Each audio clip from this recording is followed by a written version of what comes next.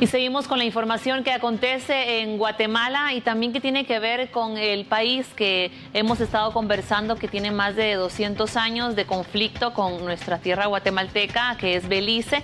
Y es que días después de la consulta popular, en donde se busca específicamente pues solventar diferendos, solventar situaciones y conflictos que se han dado en las dos naciones, le comentamos que lamentablemente este día 3 beliceños fueron capturados por pesca de langostas en aguas guatemaltecas. Bueno, y justamente hace unos días entró en vigencia una ley que prohíbe la pesca de esta especie en aguas guatemaltecas. Así que ahora mismo vamos a tener más detalles. Ya Mabel Saucedo se ha dirigido a las autoridades para conocer qué trasciende ahora con estas 3 capturas. Así que Mabel Saucedo, te escuchamos. Buenos días, ¿qué nos puedes ampliar? Adelante.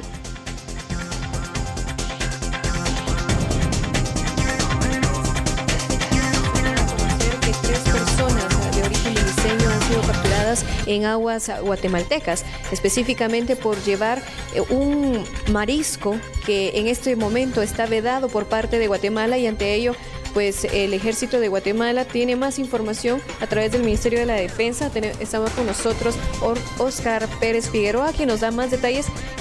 Estas 3 personas, ¿en dónde fueron ubicadas y si se les decomisó este producto? Así es, el Ministerio de la Defensa Nacional, a través de la Marina de la Defensa, montó un operativo a una milla náutica de Livingston y Zabal, debido a una alerta de radares. A eso de la medianoche logran la interdicción de una lancha, la cual era tripulada por 3 personas. Y cuando se hizo la respectiva inspección por parte de las autoridades navales, detectaron que en su interior tenían cierta cantidad de langosta. Esta especie durante esta época del año está vedada debido a la época de reproducción. Y cualquier persona que hubiera sido sorprendida en estas actividades de faena de pesca podría haber sido capturada, tal y como ocurrió con estas 3 personas. En relación a esas 3 personas, ¿ya fueron puestas a disposición de las autoridades?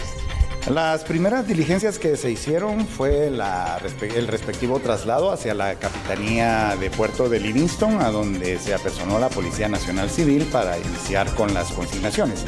En estos momentos se espera el arribo del Ministerio Público para que continúen las diligencias y determinar el origen de la embarcación, así como también la nacionalidad y la identificación de las personas que fueron capturadas realizando estas faenas de pesca prohibidas en esta época del año. En este caso llama la atención que fue al filo de la medianoche.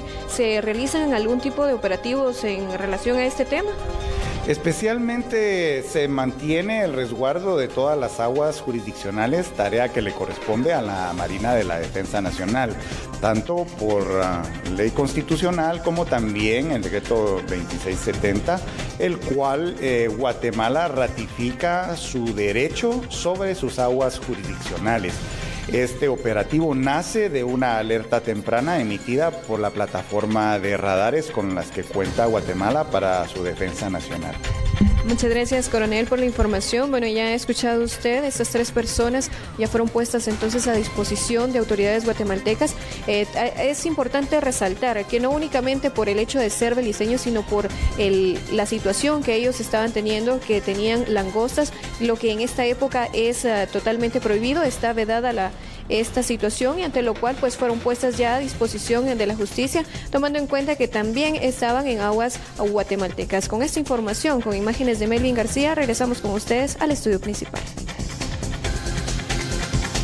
¿Qué te parece, Claudia? Mabel Saucedo nos amplía. Gracias también al Ministerio de la Defensa a través de los medios de comunicación. El coronel Pérez ya nos compartía la prohibición de la pesca en Guatemala. Se aplica a varios sectores de la costa atlántica, en donde estos 3 beliceños estaban realizando la pesca ilegal para Guatemala, porque la prohibición inició tan solo el 1 de abril y concluye el próximo 31 de julio del año en curso. Esto para no afectar la época justamente de reproducción de este tipo, esta especie de marisco. Así que, amigo televidente, ahí está, ya fueron consignados por parte de las autoridades en la plena zona de adyacencia, como tú decías, Claudia.